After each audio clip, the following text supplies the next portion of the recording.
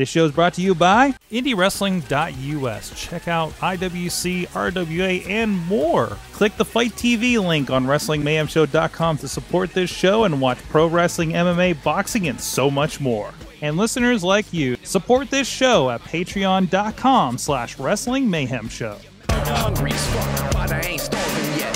Chain for the pain, cocktail bar set. Never said I was a gangster or thug, but I'm an animal. Feeding for the taste of the blood.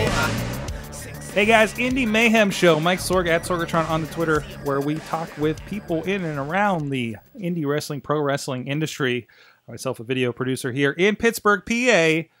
Check out everything at WrestlingMayhemShow.com. Please subscribe to the show on your iTunes, Stitcher, Spreaker, iHeartRadio for the podcasty version, and video versions on the YouTube and Facebook page for the Wrestling Mayhem Show.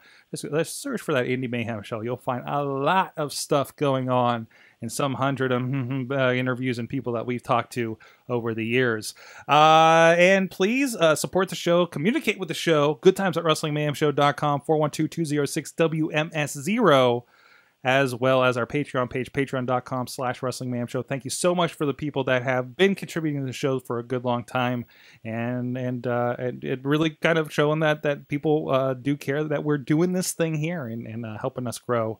And you don't have to support the show that way. Share the show if you enjoy a conversation we've had, especially the recent weeks talking to people working with Powerbomb TV and Lucha Underground, and everybody from the past and future. And I think we've had people on the show that have been or are currently on every major promotion, and it's a fantastic thing to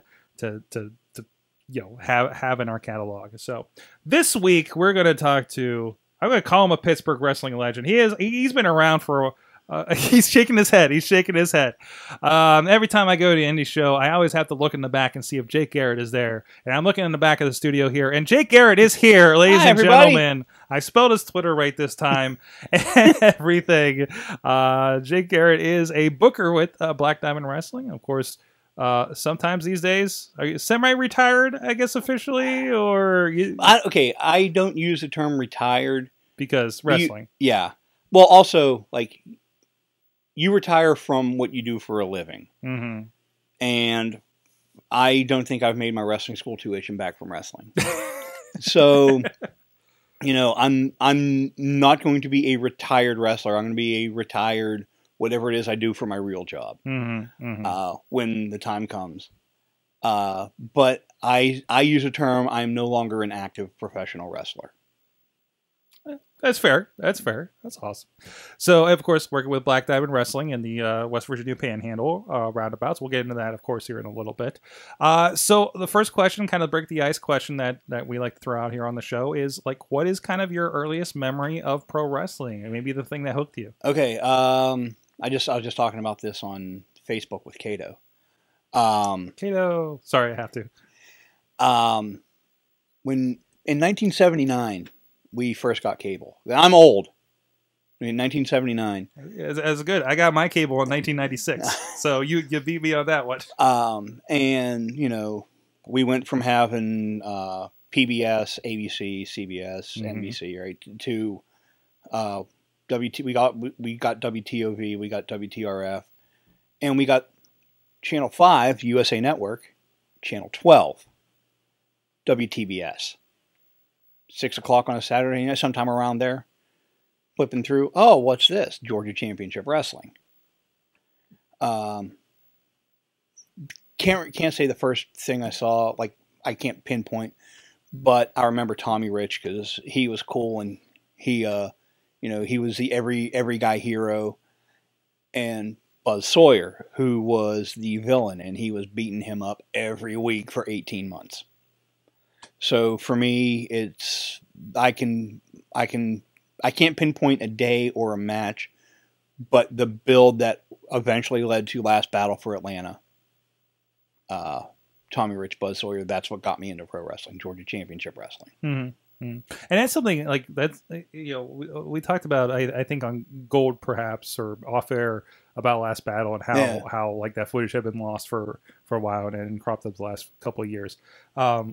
That wasn't there was no pay-per-view. No. So you saw the bill. But the only way you got to see the blow off was you went to the Omni in Atlanta. Mm-hmm. Well, being a 7-year-old kid in Pittsburgh, Pennsylvania, I probably wasn't going to get to the Omni. So No. I don't even remember hearing like them talking on TV about if Tommy Rich had won. He did, but yeah, like I don't remember. After that, okay, we're done with that, and let's move on to the next thing for Tommy Rich and the next thing for Buzz Sawyer. That's amazing, and this is the time where like these were getting expanded because of cable. Yeah. So that mostly people would have seen that in Georgia. And not that I couldn't have gone to a house show because they ran Wheeling, they ran Columbus, they ran Zanesville. Like Ohio and West Virginia was part of their territory, where Pennsylvania was Capital Wrestling, WWF at the time. Mm-hmm. So they weren't going to come to Pittsburgh and do a show, not in the 70s or even the early 80s. The earliest the NWA came here would have been, I think, 84 or 85, where they ran a big event at Three River Stadium that had a monsoon breakout during like the second half of the show. Really? Yeah. I'm not aware of that. Yeah. I only know about that from like reading results, and my friend Andy Stoll, he went to the event. He's a year or two older than me, so he goes back even farther than I do. And he told me about like it was main event was Magnum and Flair, and they were wrestling in a rainstorm. Wow. Yeah. In Three River Stadium. Three River Stadium. Yeah, that would in front of like 2,000 people. Jeez. But their TV wasn't as strong in the area. It wasn't, No. WWE, WWF at the time, they had the Civic Arena, and they could sell it out because they'd say Bruno's going to be there. And everyone wants to go see Bruno. Right. And maybe people haven't heard as much of Ric Flair up in this area because of that. Because I mean, how many people probably had cable in the area? Yeah. I mean, we were in tough times in the 70s, so I don't think there was a lot of extra money for cable. This new fangled thing. So, but.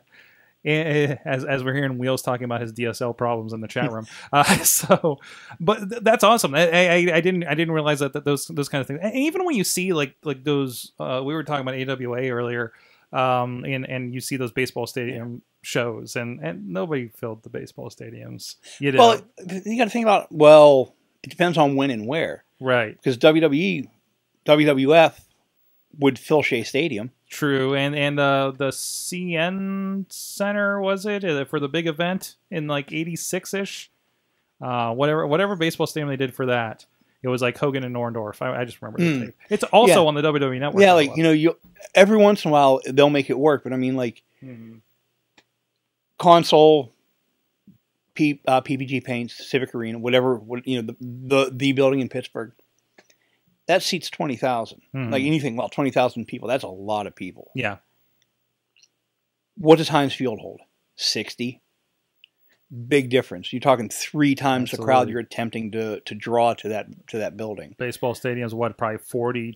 Yeah. Maybe back then 20,000. Yeah, so. But it's still Three Rivers did more than 20,000. Probably, yeah. So I mean, you're talking like even if you get 10,000 people, it's going to look empty. In my mind, I'm rolling back the Forbes Field because we had a discussion about, we were trying to find results, pictures, anything from the Forbes Field wrestling show that we keep hearing about. Talk to Hank Hudson. I think Hank Hudson is in the discussions for that. So I mean, he has a Facebook group, Studio Wrestling. Right. And he's always posting. I love between him and Lord Zoltan.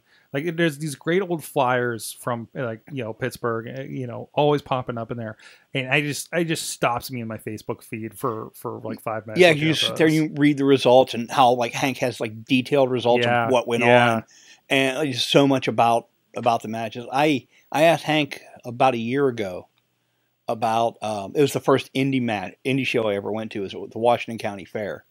Because they had just done a big battle royal here in Pittsburgh, and this was like the next night. Mm-hmm. And Bobo Brazil was on the card in Pittsburgh. And he was also on the card at the fair. And I thought, well, we're probably going to see a lot of the same guys. Turns out, no, it's an indie show. I saw Al Snow.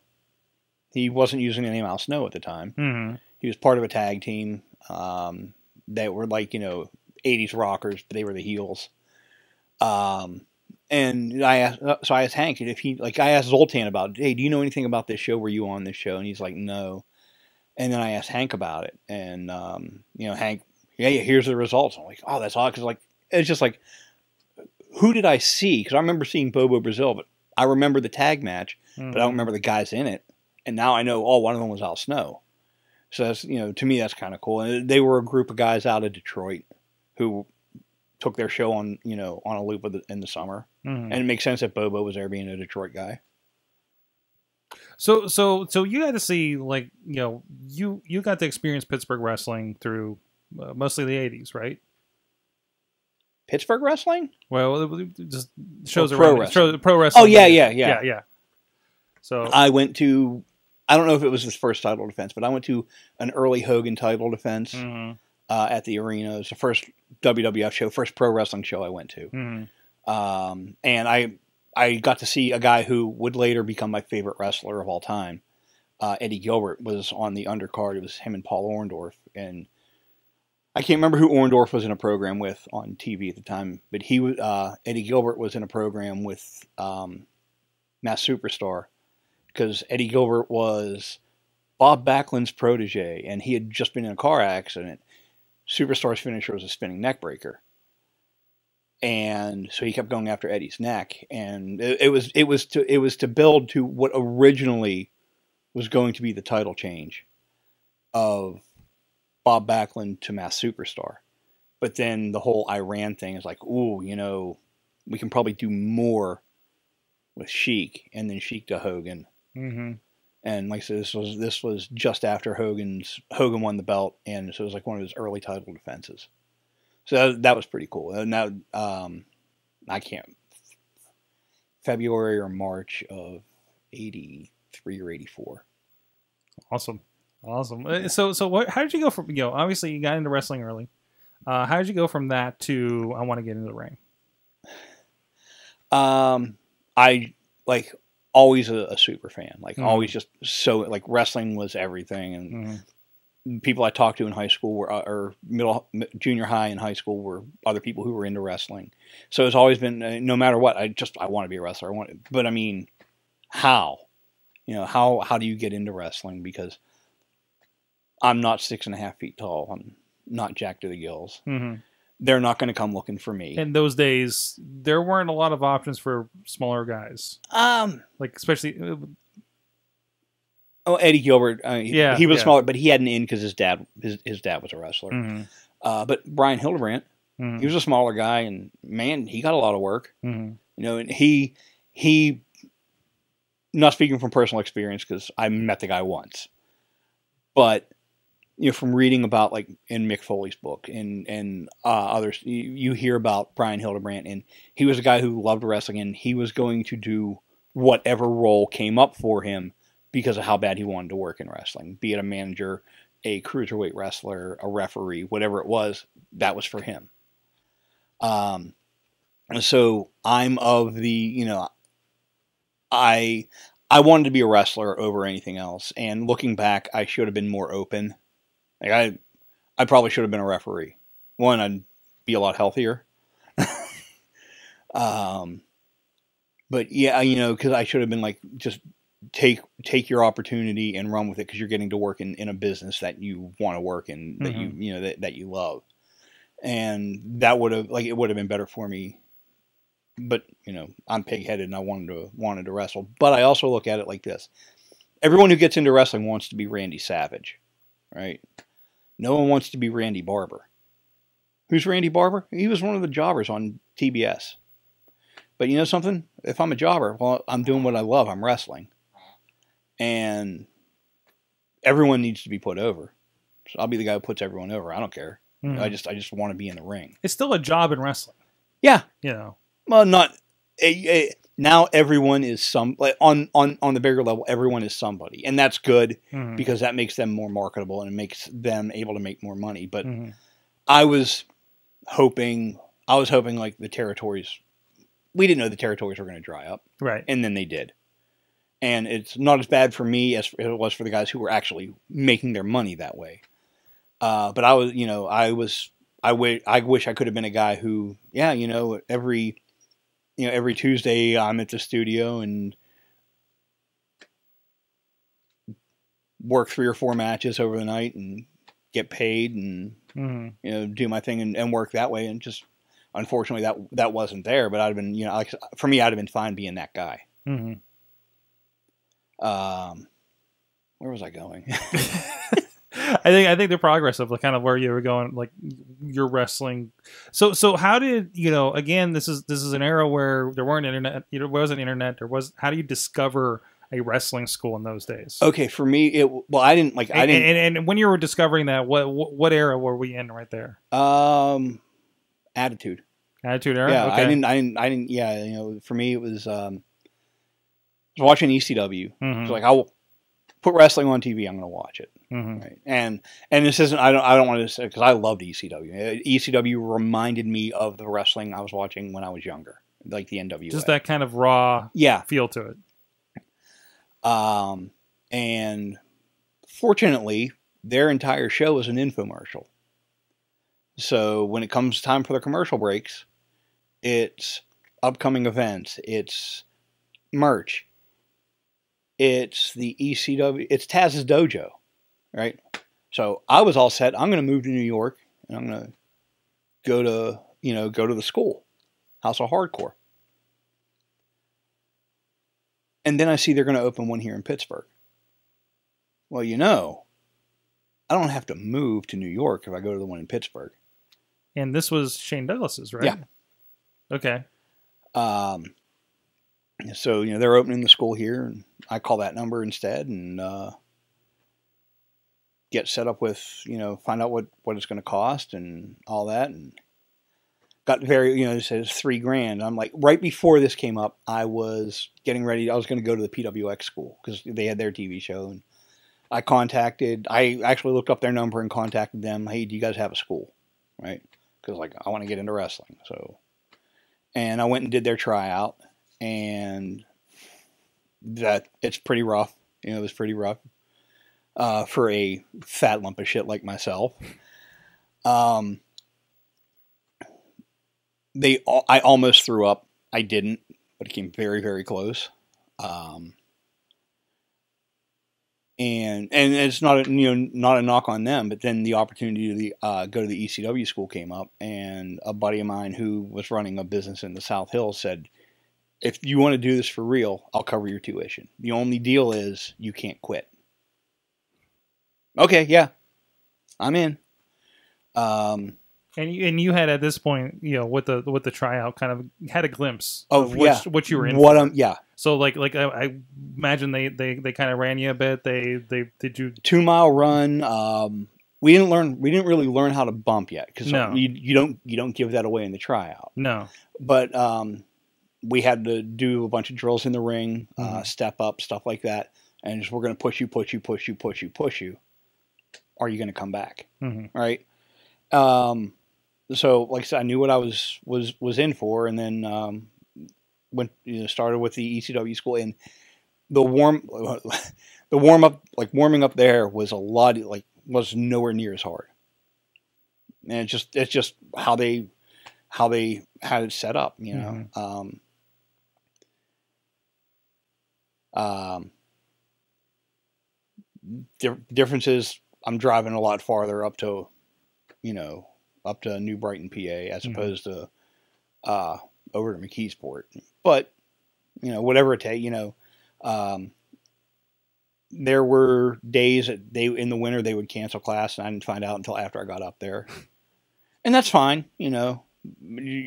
I'm showing up. Again, pre-internet, pre-text message. There wasn't communication. Yeah. There would be other days that I would, I used to work at a bar as a bouncer, and my friend who had the bar, right? So, I'd,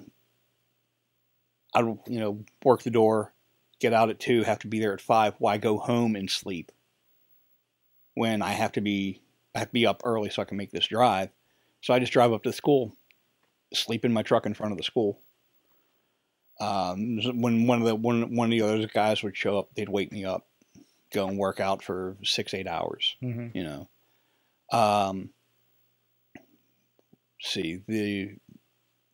At the school, Jimmy Vegas is one of the guys in my class. Mm-hmm. I think we had a conversation. I was going to wonder if he was in there because we had a conversation with him, and I think I I don't know if Shane Douglas owes him money or something. I forgot what we got into on the show.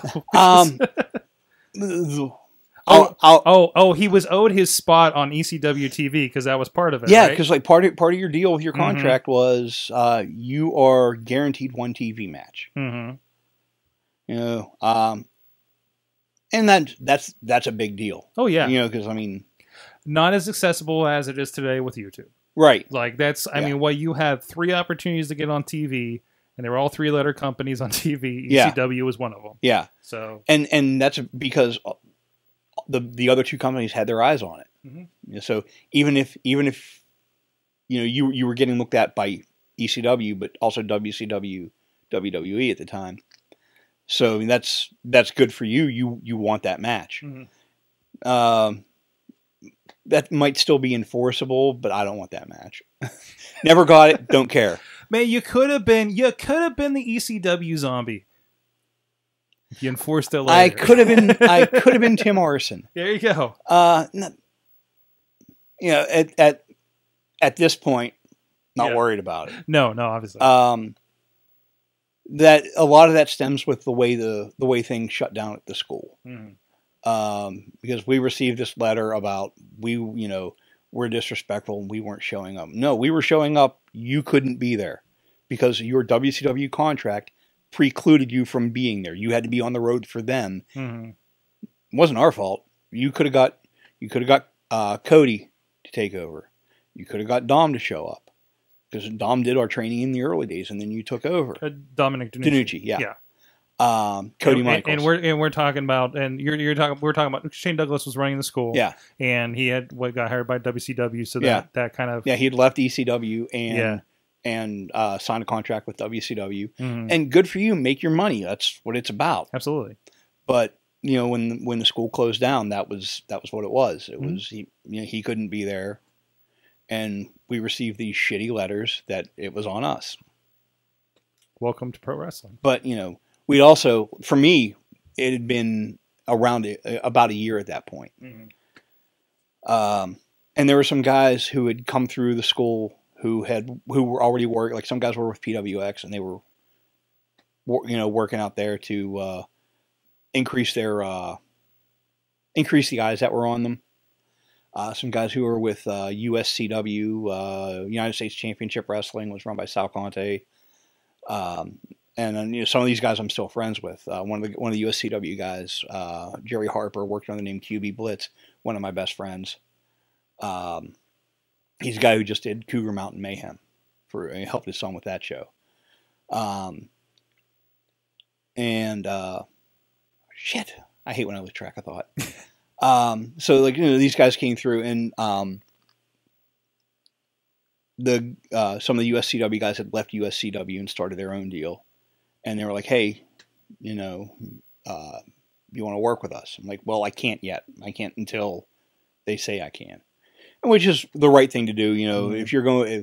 If you're in training, you're a young wrestling trainee right now. Don't undercut your trainer and start working shows until your trainer says it's okay. Because respect is big in wrestling, and that will make you. People will, one, you won't know 100% what you're doing yet, and 2, you're gonna make yourself look bad. You're gonna make the people who train you look bad. You're gonna say, "Oh, I was trained by Bob Maluga," and that's what Bob Maluga is teaching you. Which could be a real name in wrestling. It could be. So, like I said, these guys have started up called WPWA, which eventually became KSWA. Because some of the same guys are working the shows, and I worked out, went out and did a couple of shows with them, and then this would have been in '99. September of '99 was the first match, and then I was with them through the summer of 2000. They shut down operations. Because buildings are expensive, mm-hmm. Licensing, everything it takes to run shows in Pennsylvania, unless you have a lot of capital, it's if you're counting on the draw to cover all the costs, you're in trouble. You're in trouble. Yeah. From there, I got back in touch with PWX, and just for me, it was a matter of I just want to go. I want to get better. I want to be a better wrestler. So I wanted to work out with them, and then they start putting me on shows, and then 2001 happened, and 2001.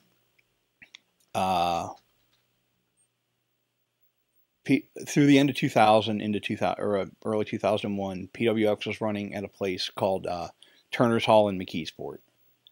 It's a bar / gym / bowling alley. It's an awesome place. Like if you have a building like this, if you're a Turner's Hall and you have this going on, you're an awesome place. Like it's cool that you can do all that there. And they'd been renting it, and they lost the building over cost. And I'm not gonna I'm not gonna go into details on it because it's not my place. But so they temporarily have to, while PWX is looking for a new building, they shut down operations.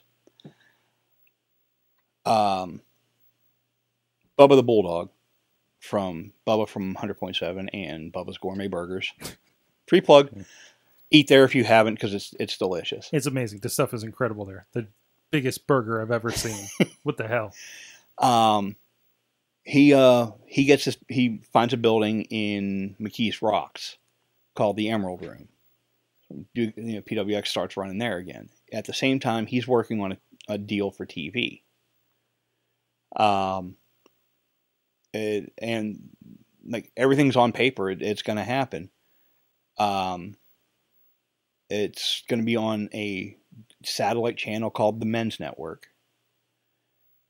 And this is how IWC starts, because Jim Miller, who runs PWX, they don't want the name PWX. Jim doesn't want to give up PWX. Mm-hmm. Rightfully so. It's his creation. Why would he? Mm-hmm.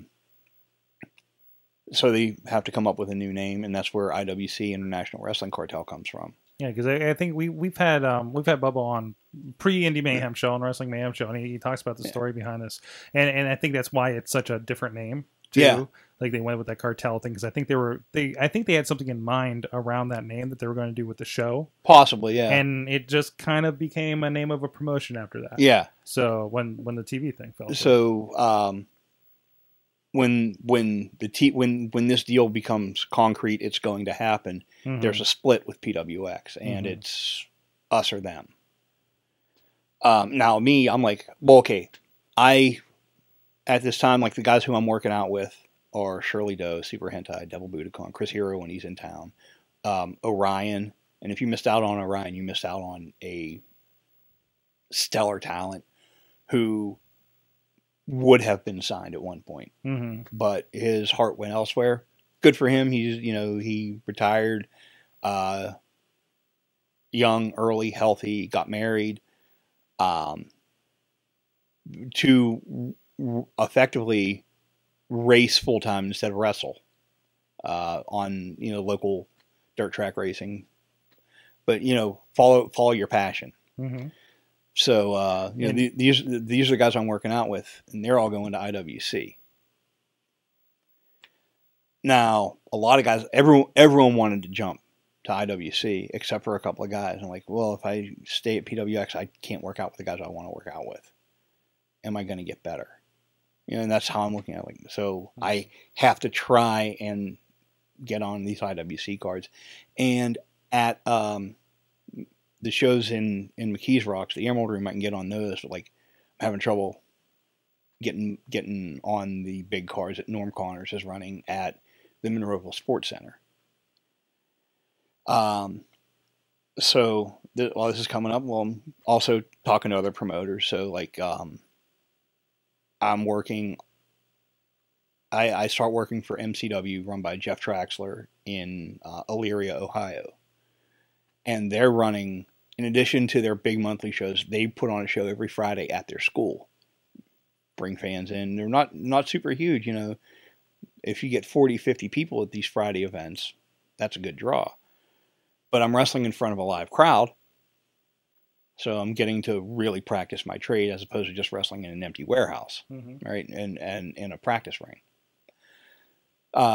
So I'm working every week for MCW, and they became like not only because they gave me work, but like it was just a good atmosphere. And of everywhere I've worked, that's my favorite place. I go to their show. If you live in Northeast Ohio and you want to wrestle, go to their school, because their school is turning out some really good talent right now. But so every Friday I'm up there, and one Saturday a month I'm going up for their big events at St. John's Church, which they were out of for a while, but recently got back to, and then still trying to get picked up here in Pittsburgh, work, do the IWC shows. And then Norm started using me as a manager, and I'm like, I hated it, absolutely hated that role. But I'm not going to say no to it because it gets me on the card. It gets me on the show. So this is kind of your first, like, kind of accepting that, take the roles as they come. Because if I say no to this opportunity, there may not be another one. So if I say yes to this opportunity, well, that opens the door to something else, to something that I would rather, something I would like more. And there were a few matches here and there. Like I said, I got to be in, we did a 6-man, Devil's Advocates, me, Devil Budokan, Glenn Spector, against sexual harassment, which at the time was JT Rogers and Eric Ecstasy versus, and Sabu as their partner. So like, you're bringing Sabu in to counter me. That's awesome. Like, yeah. So that's like for me, that's like my WrestleMania moment. Like one of my favorite wrestlers to watch. I'm against him. This is awesome for me. And also around, let's see, it's 2017. We're hitting the 14th anniversary. So around 2003. Also, one of the other companies I'm working for, and this goes back to the early 2000s, PWX. Some of the guys I met through PWX. A guy who I got really close with worked under the name Nikita Alanoff. He worked for Rick Barncord, Rick Diamond, when he ran his first company, the WIWF, World Independent Wrestling Federation. Not exactly a world traveled company, but the Northern Panhandle. So I was working with Rick since the early 2000s. He sold his ring to a guy named Aaron Lester, shut down, got another ring started up again, started what he called Nail City Wrestling. They ran like one event. I was like, no, I don't want to do this. And then, I feel like I've heard of that. What? It's so weird. I feel like I've heard that promotion. You might have heard of it from Justin Idol. Probably, because yeah. Our first event was cross promoted with In Your Face Wrestling, which Justin Idol was working for at the time. And this is up in Weirton. And shortly after that would have been, I guess, I want to say 2003. I think that's right. It was the first Black Diamond event in June of 2003 at the Holiday Inn in Elm Grove, Triadelphia, West Virginia. I was on that show. I wrestled QB Blitz. We keep talking about doing this every year. At the anniversary show, we do our match and we brawled out. Like, we started brawling all through the building, like not like through the room and then out the door, and then we were brawling. We were going to brawl around and then back through. Main event's a battle royal to crown the first champion, and I'm out early, and then he comes out a little bit later. And once we're both in the ring, boom, we're at it again. Boom, boom, boom. We brawl to the back, and we talk about every year at the anniversary show, like right before intermission. Like right as the match before intermission ends. And I can make this happen because I'm the booker. Whatever building we're in, boom, we break through the door, brawling, boom, boom, boom, boom, boom, through, out the other side, and done.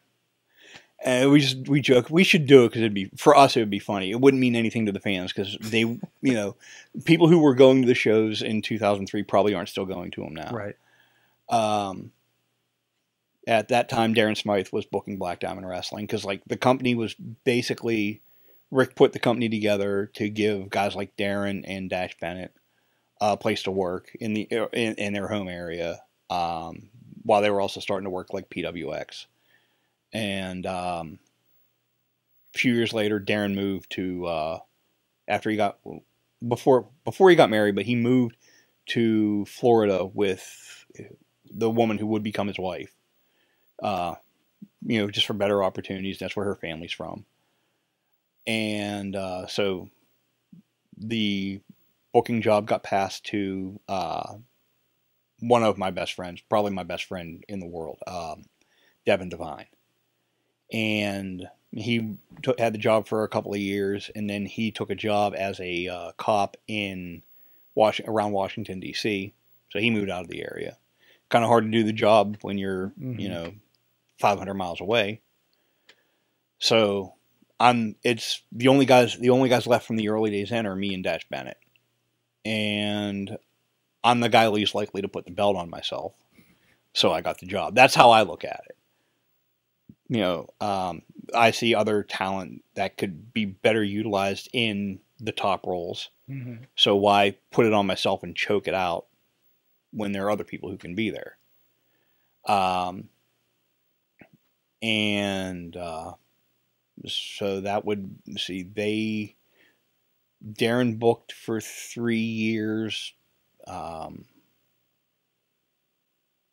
He booked for 3 or 4 years. Devin booked for a year and a half or 2 years. And then I got the job,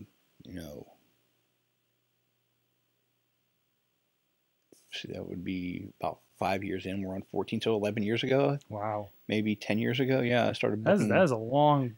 To be in the same position.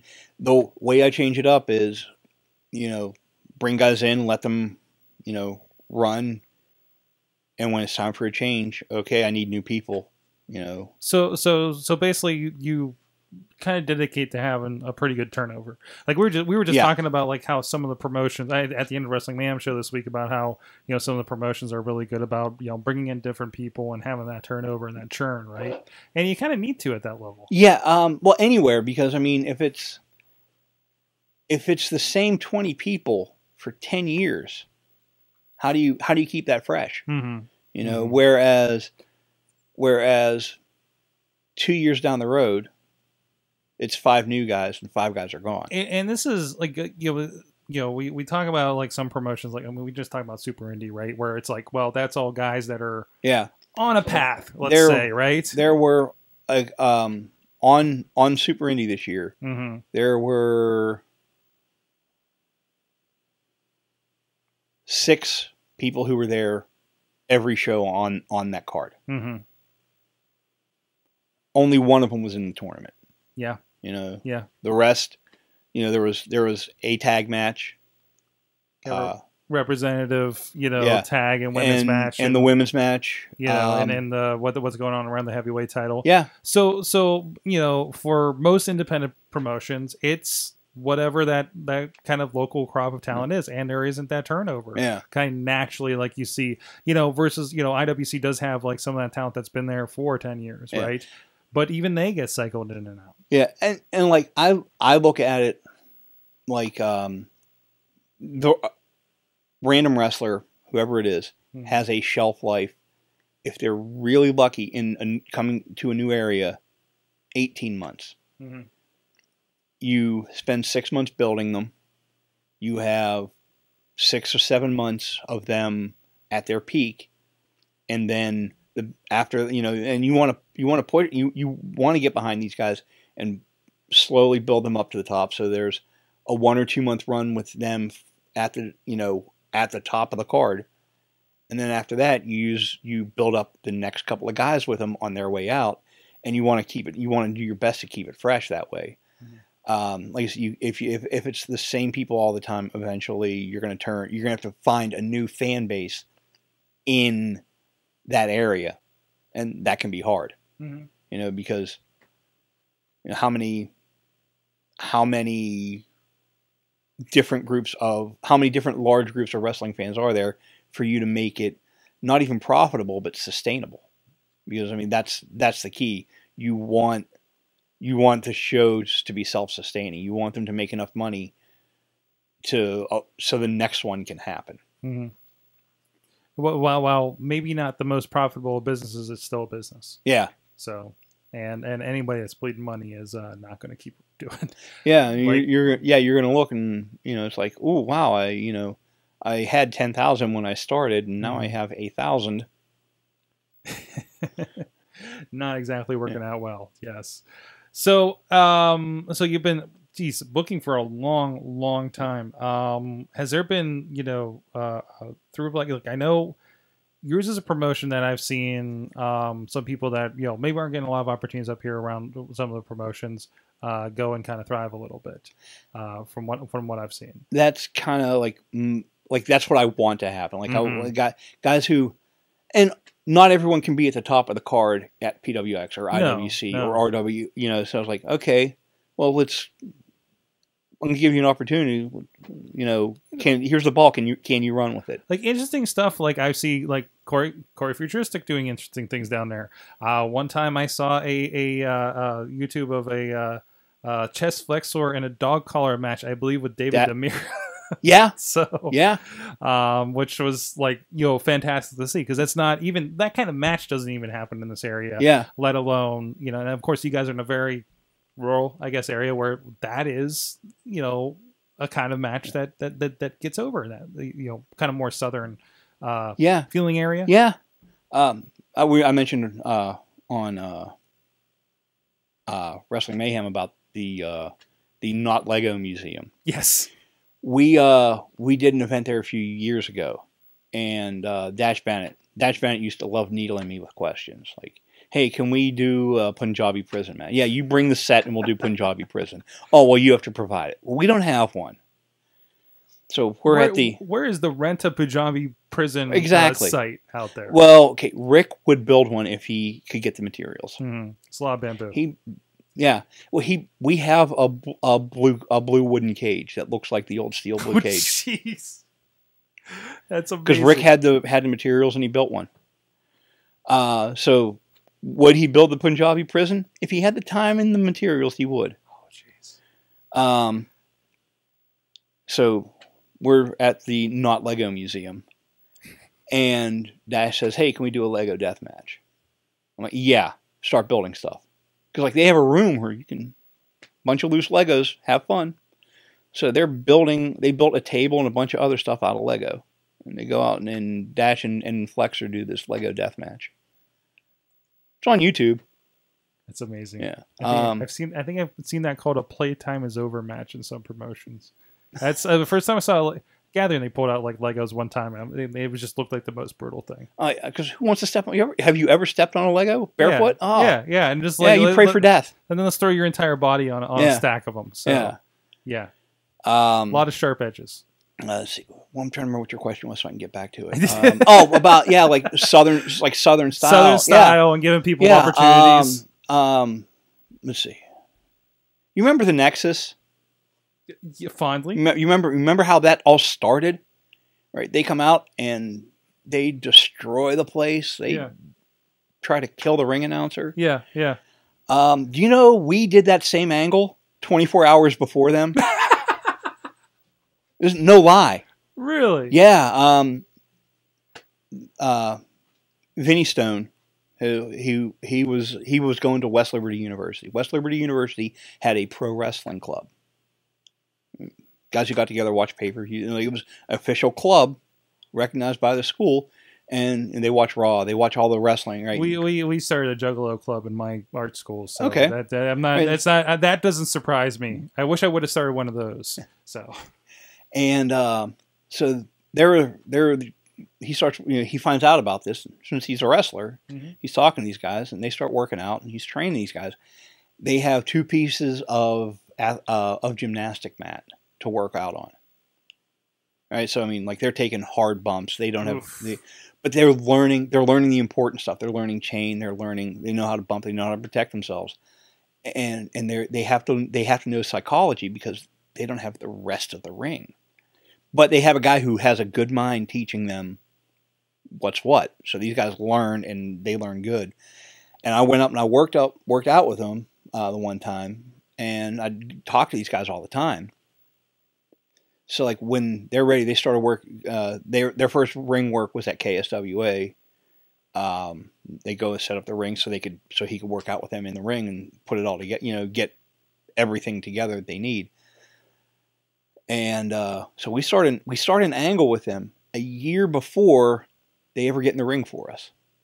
There are these 5 guys who come to the ring and act like assholes, or come to the show, sit in the last row and act like assholes, and that's what they're supposed to do. So we get to anniversary show number 6, all right?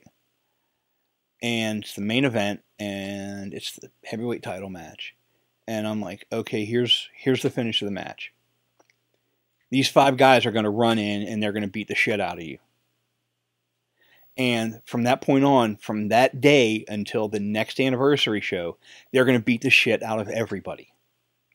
All right? So the anniversary show is it's a Sunday night. It's the night before the Nexus angle. End of the match, you know, it's about to be the pin. Boom, they charge. They lay the 2 guys out. Guys come out from the back. They lay them out. They tear everything apart. They start destroying the rings. They're half taking the ring down for us so we can get out of there earlier. But you know, strategic. Yeah.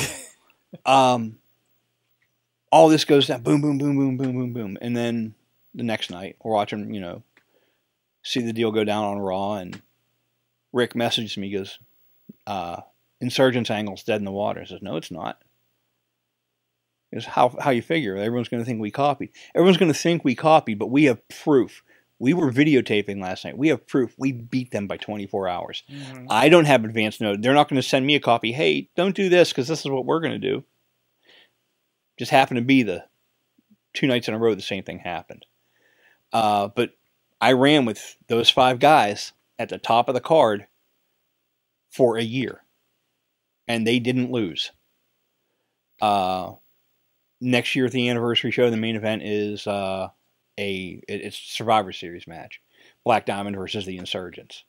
And then we finally win, yay us. But yeah, you know, like, hey, that's how it works. You get heat by killing the heroes. Mm-hmm. And then the heroes get their revenge with 1 win. That's all they need. If the heroes win all the time, the fans know they're going to win, and they're not going to care as much about that 1 big win. So yeah, so that's, you know, give these 5 unknown guys, and it had to be 5 guys that no one had seen. Like I couldn't pick 5 guys who were known in other companies and mm-hmm. run with them because it just wouldn't have worked. Right. Let's see who else. Bulk Nasty. All right. IWC is doing with, and I'm not going to tell companies how they should use their talent. That's their call. We a couple years ago at the anniversary show, bring Bulk in, have him, you know, up down, has a match with Beastman. Beastman's like he's our big guy, and he's a guy who goes through everyone. Mm-hmm. Bulk Nasty beats Beastman. One of the best big man matches I've ever seen. Like, the crowd was going nuts for it. Okay, well, this is the Bulk Nasty we're going to run with. You know, it's like it's him getting to do something different than what he does at IWC, and you know, not saying they're not doing it wrong. It's just they're doing their thing and we're doing our thing with them. Because they're using him for those uninitiated. They're using him like he's kind of like the 911 character, right? Like he's the big not manager, the but bodyguard. Yeah, he's the bodyguard for Chris LaRusso and BC Steel and everything. So which I think that's done to a pretty good effect. Yeah, definitely. So, yeah, they're using him well. It's just we're letting him stretch his legs in a different way. Yeah, absolutely. Yeah. So it's good. You get that flexibility. So, and I think that's important. Of course, just seeing, guys like that getting opportunities. So from there, want to kind of close this up here because we've been talking for about 45 minutes, but it's been great. Hearing about some booking philosophies and everything. So first question. Well, first, I think we talked about a little bit on Wrestling Mayhem show, but what are you watching these days that kind of get your attention? Or are there any wrestlers that really kind of stick out to you these days, or promotions, or like what kind of? I wish I got to see more. Like I really need to watch Lucha Underground. Mm-hmm. Because I want to see it. Everyone I know who sees it says you're gonna love it. Mm-hmm. Have you dived into it not at all much? Not at all. I have not seen any of it. Oh man! And like there's talent there that I really like. Oh yeah, there's a lot that we've seen in the area. I watch. I try and watch Raw and SmackDown. I love NXT. I wish I had the New Japan Network, but I can't get it for PlayStation, so I'd have to watch it on my computer, and I'd rather watch it on my big screen. Let me talk to you after the show. Okay. Let's see. I wish I could see more stuff like PWG. I wish I could see more Chikara. I wish I could see more out of the Philadelphia area. Because there's so much good wrestling out there, and legit, I could watch wrestling 24 hours a day. Talent wise, Jackson Stone, the Shogun Suplex, the Mega Wrestling, MCW Mega Champion, the Heavyweight Champion. This guy is the fucking truth. I saw him for the first time at Colossal Con, and I was impressed. Like, this guy. Was that the anime thing you were telling me about? Okay. Yeah. But he wasn't doing it. He was being himself. But legit, this guy's the fucking truth. That guy's going to go somewhere. Matt Connard, as soon as someone puts eyes on him, Matt Connard is going to go somewhere. Let's see. Jocelyn Navarro out of MCW. Really, really talented. She's been working, I think, just over a year. We've had her in for Black Diamond a few times. She's really, really good. The Philly Marino Experience, Philly Collins and Marino Teneglia out of two more guys out of MCW. One of the most entertaining tag teams I've seen. The Coger Brothers. Oh, right? Yeah. the best gimmick in wrestling. The Coger Brothers. And they're kind of a Chainsaw Massacre family kind of thing. Yeah. Just a darker Wyatt. Yeah. They, in my opinion, they need some fine tuning on what they're doing in the ring. Absolutely. But gimmick wise, man, that thing is presence. Yes, is the biggest thing. Yeah. Yeah. We would not. A few of us have been discussing them at length. Yeah, they're legit. They are really entertaining. Silas Morgan, who used to be Silas Coger, check him out. That kid's really talented. I think he's going to do some good stuff. Remy LeVay. Remy's definitely up on his confidence in the last year, I noticed. He had the best match. He had a match at that Colossal Con, and it was the best match I've ever seen him have. And again, another guy's been doing different stuff in different places. I'm hearing just wildly different characters that he's working with, especially up in Cleveland, working with Gory, doing that thing. So Gory, Jason Gory, the best professional wrestler I have ever seen. I saw Ric Flair in his prime. Jason Gory, the best professional wrestler I have ever seen. See who else? The new class out of IWC. Those kids are all going to go far. They are all fantastic. Katie Arquette, Calvin Couture. Best proving ground I've seen yet. Yeah. Because there's always, I always say the proving ground is like kind of the next class show. Yeah. And usually there's like a dud, that went weird. I don't know about that. But that was the first like truly solid proving ground that I think I have seen. This whole class.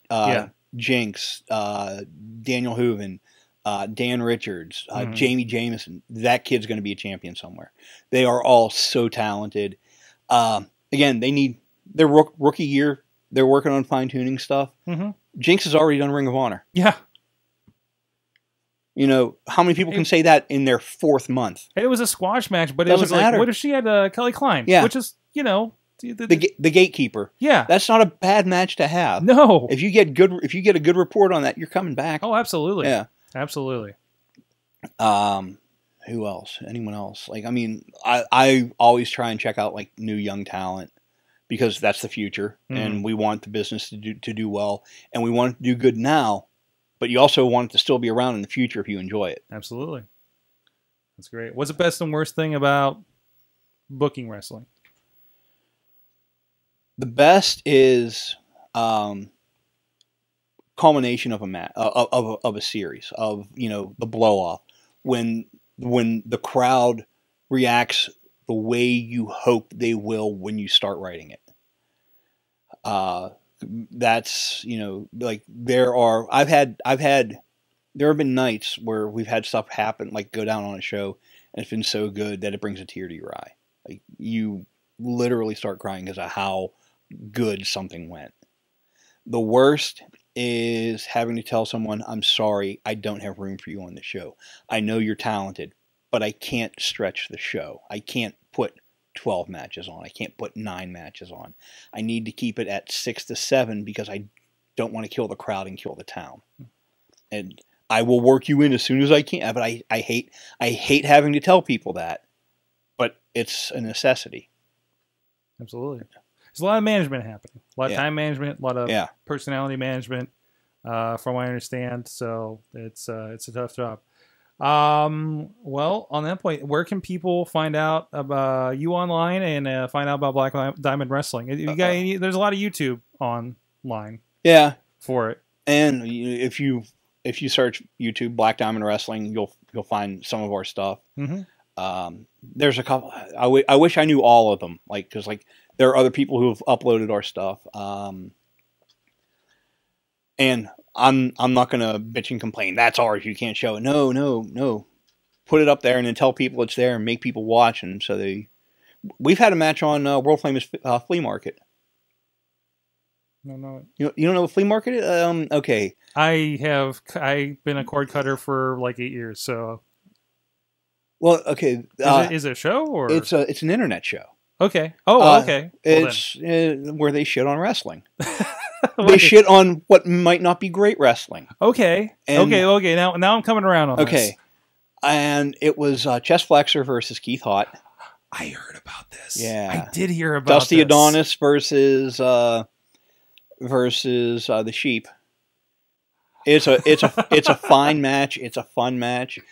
But it's so ridiculous. He comes out in that sheep suit. I know. And I remember the first time he did in IWC, and there's pieces falling off everywhere of it during the match. It's got to be the worst to clean up after. Yeah. So I mean, except for I'm sure he's used glitter at some point. But yeah, that's amazing. Let's see. You can follow me at obviously Hamsu Jen, correctly spelled. Yes, we got this show. On Twitter, Facebook Jake Garrett, just like it's spelled. Black Diamond Universe on Facebook is also us. There's another Black Diamond that's us, but I don't know the name of it. Like a fan page or something like that. All right. Obviously, any Black Diamond show. 7-2 in Fallensby, 7-7 and 7-8 in McMecken, and 1 o'clock, 7:15. July 15th at the Not Lego Museum in Bel Air, Ohio. I love that every time we get to that. And of course, whenever Stomp Out Cancer, July 15th at the Stronghold in Connellsville, Pennsylvania. Of course, keep tabs on that website if you're catching the interview later. After those shows may have happened, you guys run pretty regularly. So, well, we try to. Rough spot right now. We're having building issues. Pro wrestling regularly. Yeah. So yeah, absolutely. Well, Jake, it's always awesome to have you on. You've been on the Wrestling Mayhem show a couple times. I just love having a conversation with you about getting your head around your thoughts on wrestling. And also great at the shows chatting with you too. Yeah. So it's been a blast being here. It's really fun. I can sit and talk wrestling for first hours time and hours in studio. Yes. So I had to get you in here since we kind of expanded the studio a little bit. And I got a place to put you. So, so thank you so much. Check them out. And like I said, looking for them in the back of your local indie shows in the greater Pittsburgh area, I guess, and Wheeling as well. So check out everything again. Indie Mayhem Show, WrestlingMayhemShow.com. Subscribe all the places. And please, until next time, support indie wrestling. You know how I act now. If you got a problem, come and see if I'm a back down. Act wild. Steady sipping check now. This show is a member of the Sorgatron Media Podcast Network. Find out more at sorgatronmedia.com.